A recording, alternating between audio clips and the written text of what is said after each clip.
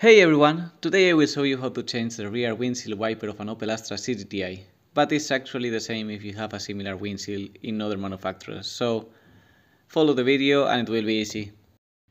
Here we have the spare wiper blade that we will use. It has a tab here, this is where it will be attached. To remove the previous one, we lift this up and we will need to put a bit hard for it to come out.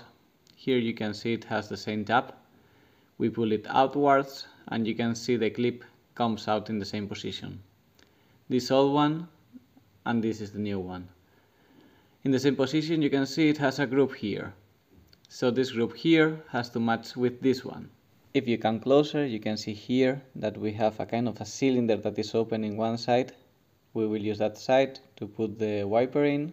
Just press it until you hear the click. Then put the wiper in the correct position and then put it onto the windshield. This is a little bit tough sometimes, just press a little bit and here you have like a click and that's it.